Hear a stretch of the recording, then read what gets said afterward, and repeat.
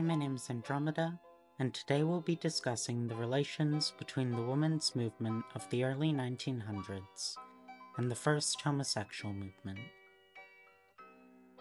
One figure who emerged within both the women's movement and the homosexual movement was Johanna Elbris-Gerschen, who became the first female member of the Scientific Humanitarian Committee, or WHK.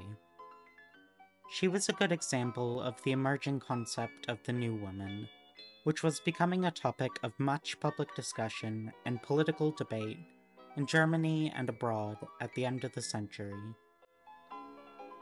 While in Bonn, Elbris-Gerschen wrote several books on women's emancipation and its relationship to socialism and sexual issues.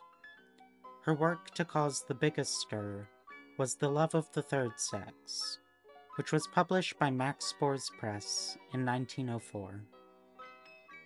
It argued that the existence of homosexuality in many different cultures across the world, and at every point in human history, suggested that it was a fully naturally occurring phenomenon. Prior to the term third sex being used to refer to homosexuals, had primarily been used in relation to the emerging concept of the New Woman. So where did this concept of the New Woman emerge from? Beginning in the 1880s, a number of women moved to Zurich to attend the university there. A number of authors and journalists who were hostile to these women's ambitions started publishing pieces which branded them as asexual hermaphrodites. These students were portrayed as unattractive, cigarette-smoking radicals, and the rejection of marriage in favor of study branded them as social outsiders. Many of these Germans were anxious about the emerging stereotype and did what they could to maintain respectability as they pursued their studies.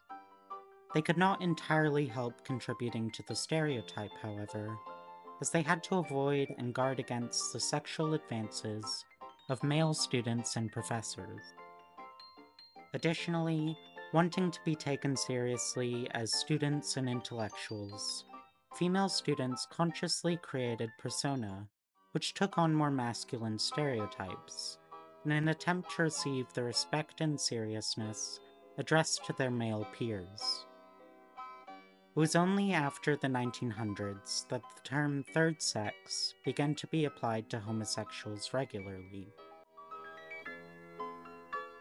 It is important to acknowledge, however, the significance of the women's movement and the emergence of the so-called New Woman around the turn of the century to the development of a lesbian identity.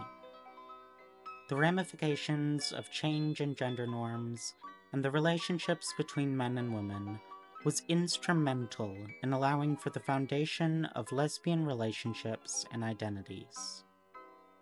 Not all feminists or new women were lesbians, of course, but women who loved other women could feel sufficiently emboldened by these social changes to dare to lead a life independent of traditional values of husband and family.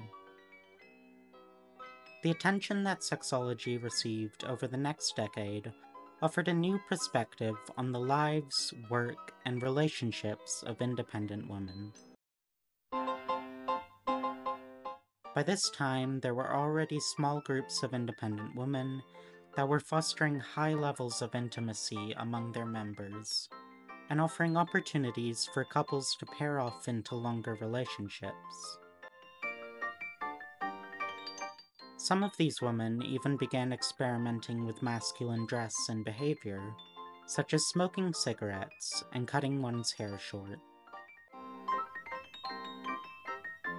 The dynamic interactions between the social ramifications of the women's movement, sexology, and the homosexual movement were influential in creating the conditions that allowed for the fostering of lesbian relationships and identity. As Lillian Faderman observed in her study, Surpassing the Love of Men, that love between women could take on a new shape in the late 19th century, because the feminist movement succeeded both in opening new jobs for women which would allow them independence, and in creating a support group so that they would not feel isolated and outcast when they claimed their independence. These movements were not entirely disconnected, however. Johanna Elberskirchen is just one example of an activist and writer who blurred the lines between these two movements. The alliances between the women's movement and the homosexual movement were strengthened by a number of scandals around the turn of the century, which created a political atmosphere in which the government seriously considered sharpening the law against homosexuality for a time. To get through this difficult period, homosexual activists built alliances with other movements, such as the feminist movement. One example of the ties between these movements is present within the Institute for Sexual Science, discussed in a previous video in more detail.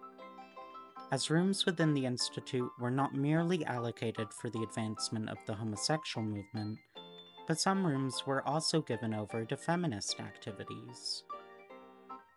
In these ways, the feminist and homosexual movements of the early 1900s were largely responsible for the foundation of modern lesbian identity, and the ties between these movements, which emerged around the turn of the century, would create a dynamic, interactive atmosphere for the activism of the time that served to embolden both movements. Next time, we'll discuss the lesbian history of Weimar Germany in more detail. Thank you for watching. I hope you enjoyed and have learned some valuable queer history, and I'll see you all in the next video.